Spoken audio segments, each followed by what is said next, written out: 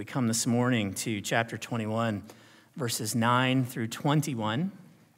So would you give your attention now to the reading of God's holy, inspired, and inerrant word. Then came one of the seven angels who had the seven bowls full of the seven last plagues and spoke to me, saying, "Come, I will show you the bride, the wife of the Lamb." And he carried me away in the Spirit to a great high mountain and showed me the holy city Jerusalem, coming down out of heaven from God, having the glory of God, its radiance like a most rare jewel, like a jasper, clear as crystal. It had a great high wall with 12 gates, and at the gates 12 angels. And on the gates the names of the 12 tribes of the sons of Israel were inscribed. On the east 3 gates, on the north 3 gates, on the south 3 gates, and on the west 3 gates. And the wall of the city had 12 foundations, and on them were the 12 names of the 12 apostles of the Lamb. And the one who spoke with me had a measuring rod of gold to measure the city and its gates and walls. The city lies 4 its length the same as its width. And he measured the city with his rod, 12,000 stadia. Its length and width and height are equal.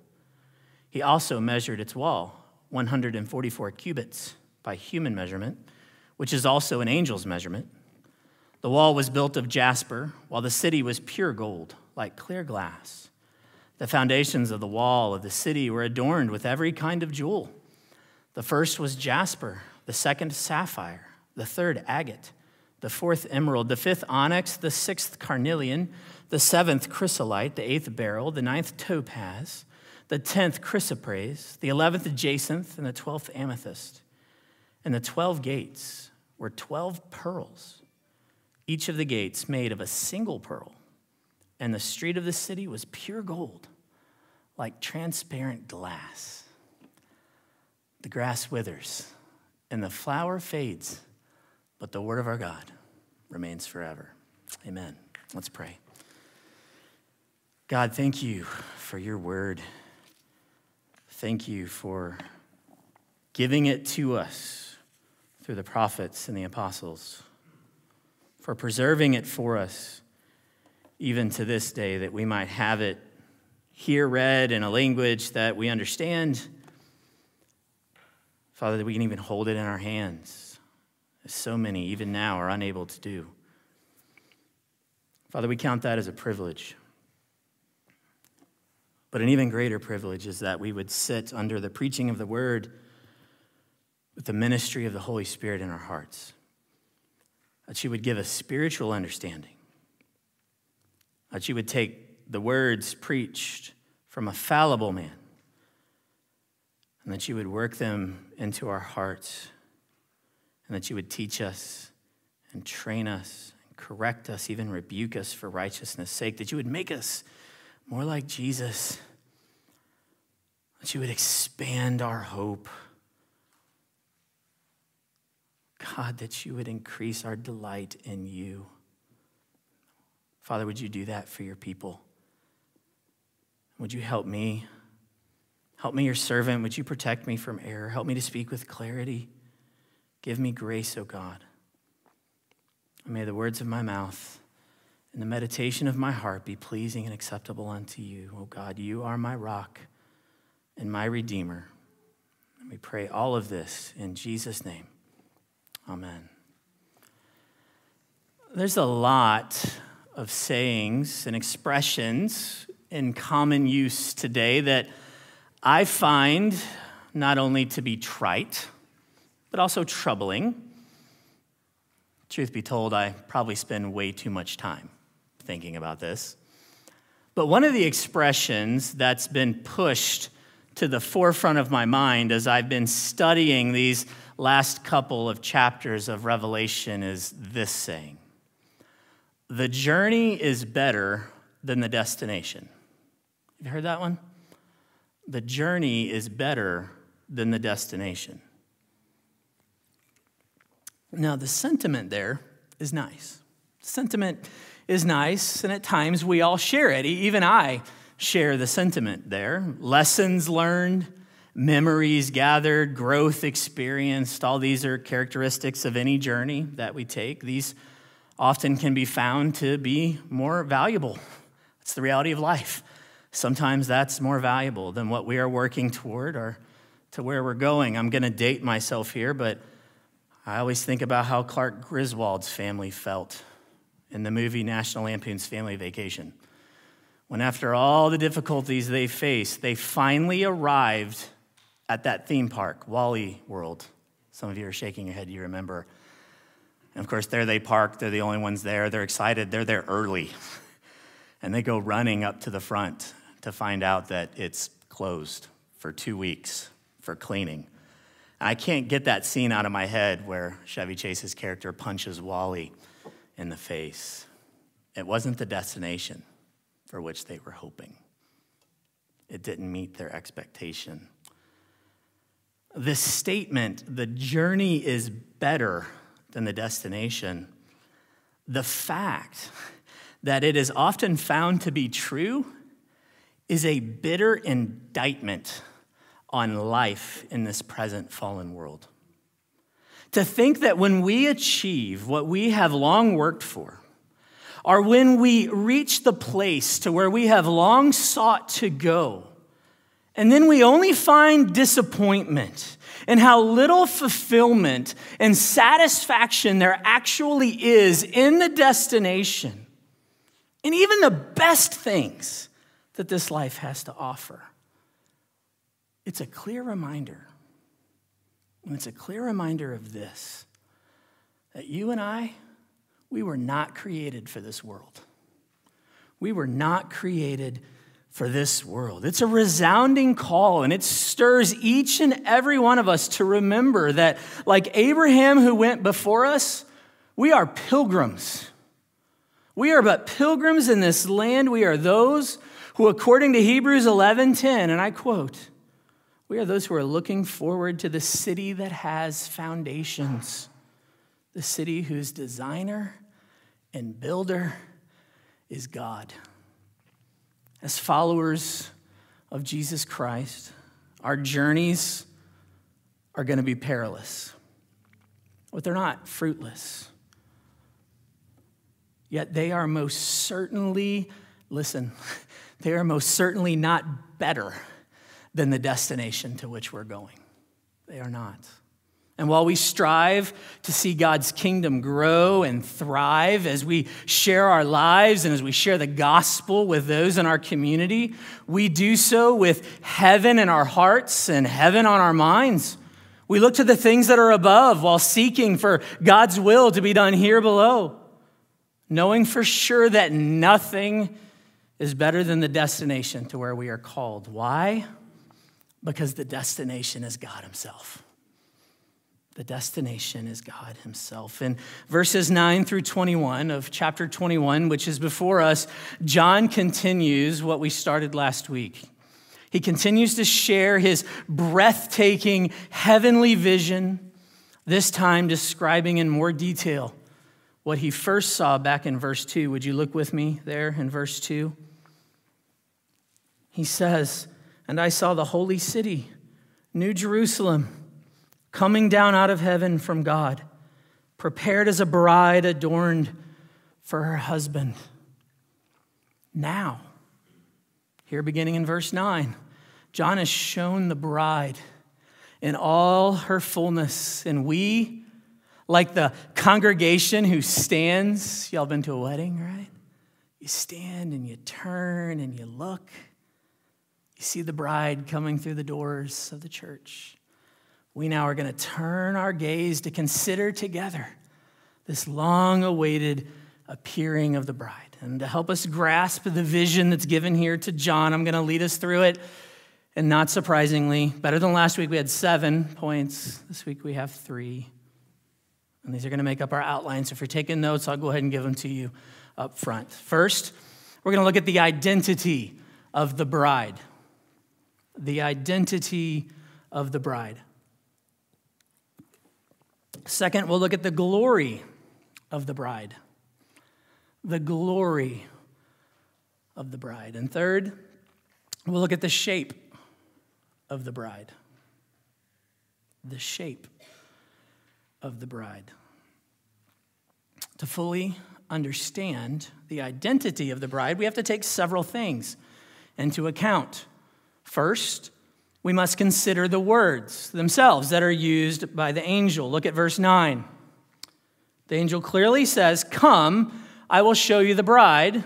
And then there's qualifying language, right? The bride, the wife of the Lamb. The bride is the wife of the Lamb. There's no doubt that the Lamb is who? Jesus, right? That's the answer. The Lamb is Jesus. Jesus himself. And there's actually no doubt that the wife of the Lamb is the church. The wife of the Lamb is the church. The Apostle Paul makes reference to this 2 times in his letters. First, you can see it in 2 Corinthians 11:2, where he's concerned with the unholy actions of God's people. And when he's talking about it, he speaks of betrothing or engaging, giving in marriage, the church to, quote, one husband to present her as a pure virgin to Christ. So here he uses that language. And secondly, he uses it again in Ephesians 5:25 through 27, where he makes a parallel between earthly husbands and wives, right? And he exhorts husbands to what? Love your wives as Christ loved the church and gave himself up for her. So when the angel refers to the wife of the Lamb, it's reasonable to conclude from the rest of Scripture, I've given you 2 examples, that he's referring to the church. So the second thing to take into account is the description given to what John sees coming down from heaven. What was called in verse 2, and now again in verse 10, the holy city, Jerusalem, the new Jerusalem. We need to see how it is described in verses 12 through 14. Note in verse 12 that the city has, quote, a great high wall with 12 gates. And what are on the gates? The names of, look, the 12 tribes of the sons of Israel. And in verse 13, it says that the wall had 12 foundations. And on them were the 12 names of the 12 apostles of the Lamb. Here we have pictured once again what we have already seen in the book of Revelation. The 12 sons of Israel representing all of the Old Testament saints. Okay, we have the 12 apostles of Jesus Christ representing all of the New Testament saints. You might remember that together, symbolically, they represent all the church, the 24 elders that are around the throne. Remember that from chapter 4 of Revelation? Okay, it's all symbolic language meant to picture the unified people of God from garden to glory, the church of all ages, of all time. It represents the church. So again, it seems reasonable to conclude that the bride is the church. But you might be wondering, why describe her as a city? That seems kind of weird. Why describe her as a city? That's a good question. Well, to understand this, there's a third thing we have to take into account, and it's the parallel. It's not the first time we've described a woman as a city, is it? Chapter 17. Chapter 17, there is another bride or woman described as a city. We don't have time this morning, and I don't have PowerPoint or something like that, or I could show you this, but you can do this, right? You can go home and look at chapter 17 and chapter 21 and line these up, and you're going to see lots of similarities in the language together. In fact, from the beginning of verse 9 over to chapter 17, you're going to see one thing that's the same. One of the 7 angels who had the 7 bowls wants to show John something. Do you remember what John saw in chapter 17? Do you remember? He saw the great prostitute. He saw the great prostitute, and what was she? A symbolic city, Babylon. She was a representation of prevailing worldly systems employed by Satan and his two beasts to seduce people away from God. And if you remember, Babylon is full of worldly inhabitants who practiced all kinds of immorality and idolatry. The holy city now, Jerusalem, is full of righteous inhabitants of the new creation who remain faithful only to the Lamb. So just as Babylon, and I made this point back then, Babylon symbolized the false church of the satanic false trinity, that is the dragon and his two beasts. The New Jerusalem then symbolizes the redeemed community of the true triune God, Father, Son, and Holy Spirit, the church, the wife, the bride of the Lamb. This is important. This is very important because if we were to read this passage and consider it to just be a vision of a future literal city, we would miss its fundamental nature as a picture that God wants us to see. It's a picture of who we are as the church. And it's a fuller picture of who we are becoming as we move closer and closer to the final day when Jesus does appear to receive his bride. So let's summarize our first point this way. The identity of the bride is that she is the church. And because Revelation is a picture book, remember we've said that all along, it's a picture book, not a puzzle book. Because Revelation is a picture book, she is symbolically represented by a city, the holy city, the New Jerusalem. And knowing her identity then is going to bring us to one of her major characteristics that's mentioned in this passage. And it's our second point this morning if you're taking notes. Her glory. We see the glory of the bride. And it's mentioned in verse 11. Look with me there again. John sees in verse 10, the holy city Jerusalem coming down out of heaven from God, having the glory of God, its radiance like a most rare jewel, like a jasper, clear as crystal. Right away, hopefully now that it's in your mind, we must acknowledge once again the parallel to Babylon back in chapter 17.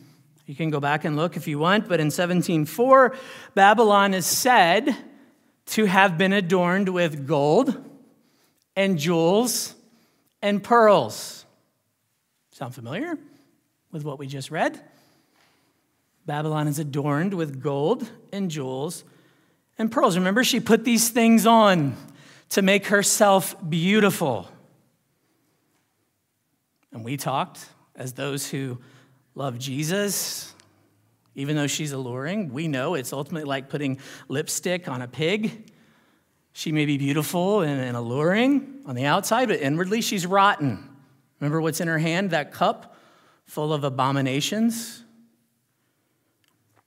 But look in contrast right here in chapter 21. The holy city Jerusalem is not adorned with gold and jewels and pearls. She's constructed of them. She's made of gold and jewels and pearls. Verse 18 tells us, you can see, look, the city was pure gold. The wall was built of jasper. And verse 21 notes that each of the 12 gates were made from a single pearl. I learned something this week. In the ancient world, a pearl was of more value than gold. Some of you probably already knew that. I had to look that one up. To think of an entire gate being made of pearl would have been mind-blowing. To John's audience, it's to blow our minds too. And notice it says that the street of the city was pure gold. Pure. We can never purely purify gold. But here it's purified, like glass, transparent glass. Add to this the truth of verses 19 and 20, which demonstrate the foundation walls being fixed upon. It says adorned, but the idea here is fixed upon every kind of jewel. The jewels are built into it, right? It's part of what the foundation is. You can see that the bride's beauty is not just a facade. The bride, the wife of the Lamb, is not just putting these things on to make herself beautiful. Her beauty is inherent. She is beauty in and of herself. Any student of the Bible would then have to ask this question, but from where does that inherent beauty come? I mean, connect the dots, right? I'm part of the church. I looked at myself in the mirror this morning and went, whoa. Not all of you did. I looked at my wife and said, wow. Where does this come from? Jesus. There's your answer, right? It comes from God. This beauty comes from God. The purpose, think about the purpose of this city. The purpose of this city is the final fellowship of God with his people. And therefore, it is a holy place for his holy ones. And so the bride reflects the glory of her husband. She is, as verse 11 says, like a most rare jewel, like a jasper, clear as crystal. The language here is to point us to see that she's been separated out from the world. She's been spared from the second death of the final judgment. She's been set apart for God. She's been washed clean by the blood of Jesus Christ. Her sins have been taken away and they've been replaced with the robes of his righteousness. There is neither stain or remnant of sin at all. God has made her into something completely and totally new. Behold, if anyone is in Christ, they are a new creation. The old has passed away. Behold, the new has come. And now, where we are here, having passed through to the new heaven and new earth, she's been fully transformed into his image. Now she's not only fully beholding his glory, she's fully radiating it as well. Many of you are familiar what happened to Moses when he went up on the mountain. We're not going to talk about what happened with the people down below, because that's what we're still doing down here, right? What happened when Moses went up on the mountain? Do you remember what happened in Exodus 34 when he came down? He was glowing. Moses was glowing. You can go back and read Exodus 34 today. I encourage you to do that. He was glowing. Paul talks about this in 2 Corinthians 3 as well. He possessed the glory of God. It was shining from his face. So bright was it that people were afraid to come near. And Moses would even have to put a veil over his face to shield people from it. But now here in Revelation 21, in the last day, God's people are shining even more so. What Moses experienced was just a dim picture of what it's going to be like.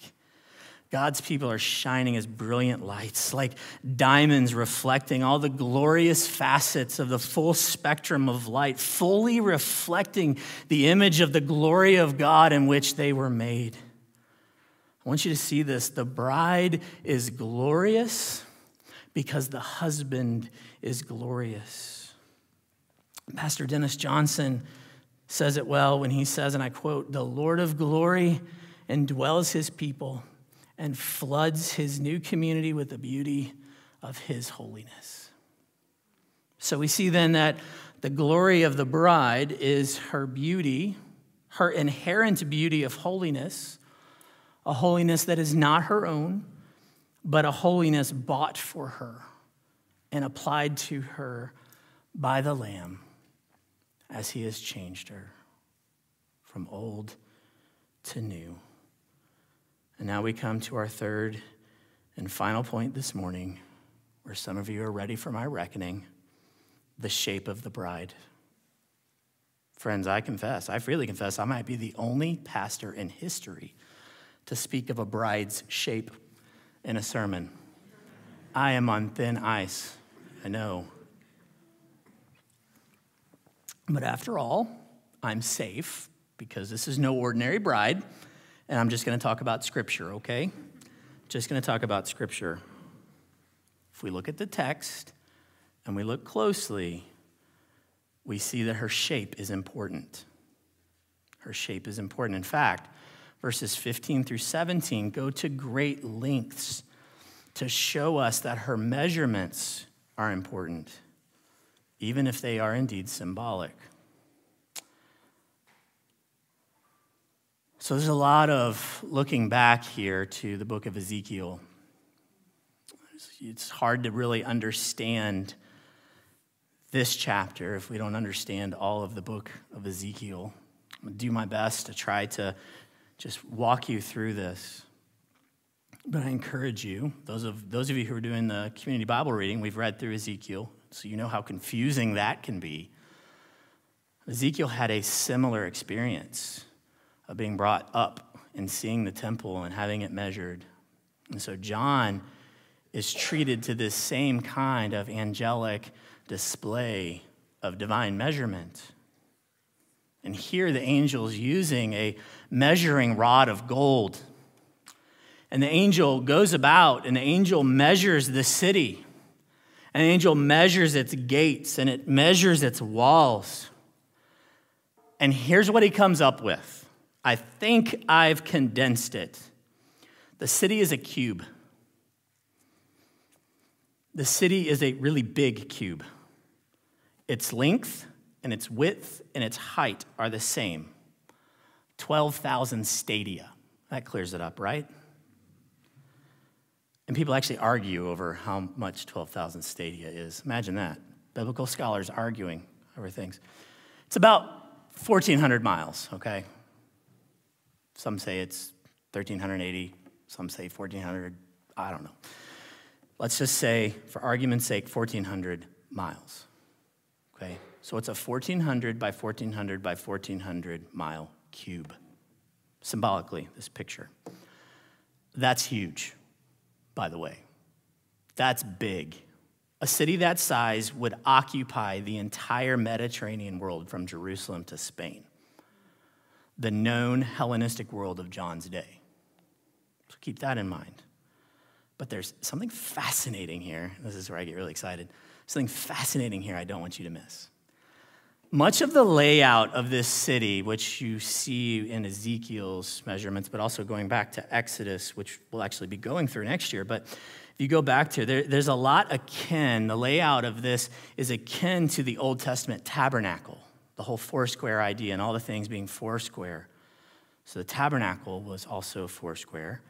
And if you remember, Israel, as they moved, had to camp around the tabernacle. And they camped around the tabernacle, 3 tribes on either side, just as there were 3 gates on either side. Okay, but here's the difference, and this is where it gets really awesome. Did you know that with the tabernacle, the only thing that is measured in the tabernacle as a perfect cube, length times width times height, was what? The Holy of Holies. The Holy of Holies was the only part that was a perfect cube. That's the place where God's presence dwelt.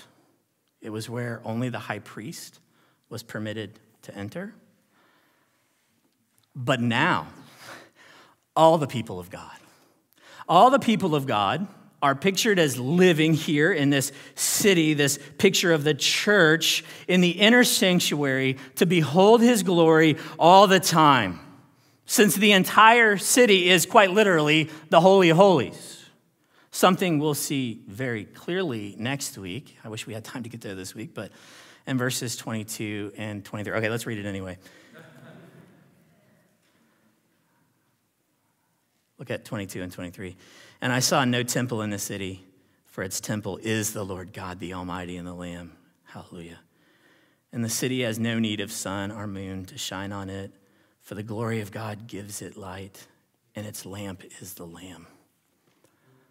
So you see, this city is not only architecturally perfect, but it's also the most perfect, intimate dwelling place of God. Because we're being built up into this temple of God, right? And we get to dwell there forever. We get to be there with him forever. I'll note here, you probably noticed that the measurements were in those familiar numerical values that were multiples of 12. You probably caught on to that. I have lots of math people in here. It's also symbolic. We've seen it already this morning. 12 represents for us the redemptive scope of God's covenant grace throughout all of history, Old and New Testaments. Also, the very size and scope of this city, I talked about how big it was, reminds us that the kingdom is vast, that as we've seen throughout the book of Revelation, God's grace extends beyond not only Jerusalem and to the ends of the earth, but also to countless multitudes of people from every tribe and every tongue and every nation. You see, God intends to save an incredibly vast number of people and peoples. I'm going to say that again. God intends to save an incredibly vast number of people and peoples. And we should not only be encouraged by that, but we should also be fueled by it to continue sharing the gospel, not only with those whom we know, but continuing to pray and sending people out all the way to the ends of the earth. Well, I'm not done. I need to make one more note about the bride's shape, and it's about her walls. Verse 17, you're like, why does a city this big have walls? Why do we need walls in heaven? It's weird. Well, it says the wall is 144 cubits. Of course, there's this huge debate. Is that tall or wide? Walls were usually measured in height, so we'll go with height, 200 feet. So physically, it's really hard to imagine a wall this short with a city that tall, isn't it? So what gives? I think the point is not the physical configuration. I think the point is to keep us fixed on the numerical symbolism, the picture. Richard Phillips explains this well. I'll quote from him. He says, the meaning of 144 cubits is that the wall encompasses the entirety of God's elect from all times. In this holy and eternal city, all of God's covenant purposes and the promises of the Bible are fulfilled. The entire vast number of God's redeemed people will live in the glory of his immediate presence so as to experience the perfection of life as God designed it in eternity past. It's a good quote. Here's what he's saying. The walls are there to contain the bride and to contain her safely, no matter how tall they may or may not be, to show that she's eternally safe because God has perfectly preserved her according to his absolute and sovereign grace, that he chose her before the foundation of the world, that he gave her to his son, and his son won her salvation and brought her safely through to glory right here. And this is his bride. So there we have it. In this passage, we've discovered, or I've tried to help you discover, the identity of the bride, the glory of the bride, and the shape of the bride. And as we draw our time to a close, I think it's right that we find ourselves wondering, why this vision? I asked this all week. Why this vision? With its emphasis on the symbolic nature, the picture of the holiness and the glory of God, why this vision? Well, I think we have to say that God wants readers of this book, in John's day and in ours, remember this book is for all of God's people for all of time. God wants readers of this book to coordinate their present lives in this world with their destination in the age to come. He wants us to coordinate today with that bright tomorrow. You see, if our destiny is to dwell in a holy city in the light of God, to radiate the light of God's glory like a radiant jewel, this should inform how we live out this calling right now, today, shouldn't it? Shouldn't it have some bearing in how we live for Christ today? And of course you say yes. I mean, if this is our destination, then the journey to get there should find appropriate and fruitful meaning, even if all those earthly destinations we encounter don't actually live up to what they promise. And they will never live up to our ultimate heavenly one. I read Philippians 2 in a new light this week. And I read it in light of this, and I want to invite you to do the same as we come to a close. If you will turn over to Philippians chapter 2.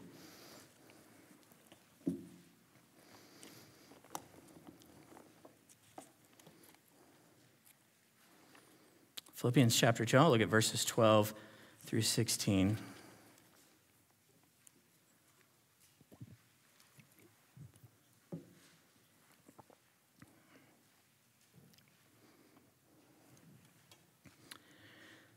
Therefore, my beloved, as you have always obeyed, so now not only as in my presence, but much more in my absence, work out your own salvation with fear and trembling.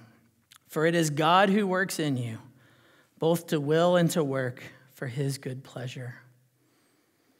Do all things without grumbling or disputing. Some of your translations might say complaining. That you may be blameless and innocent, children of God without blemish, in the midst of a crooked and twisted generation, among whom you shine as lights in the world, holding fast to the word of life, so that in the day of Christ I may be proud that I did not run in vain or labor in vain. Brothers and sisters, I want to encourage you by reminding you that God is at work in you. I know that. He is at work in you, just as he is in me. And his work has the final goal that he will bring us safely into his heavenly abode, that same abode we've seen this morning. We are his bride. We are the wife of the Lamb. And right now we are but dim representations of what we will be then. Even so, my hope, my prayer for me, for you, is that each of us will shine as lights in this world. That we will shine as lights in this world, holding fast to the word of Christ. That's what we need to hear.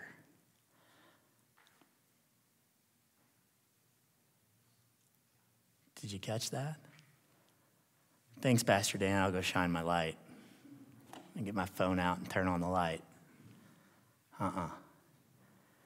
You can't unless you hold fast to the word of Christ. Hold fast to the word of Christ. How do I do that? Read it. Study it. Spend time in it. Come and worship. Sit under the preaching of it. Talk to others about it. Meditate on it. Memorize it. Hold fast. Hold fast to Christ. My prayer is that our glorious husband, the Lamb of God who took away our sins, would do that in us for our good and for his glory. Amen and amen. Would you grab your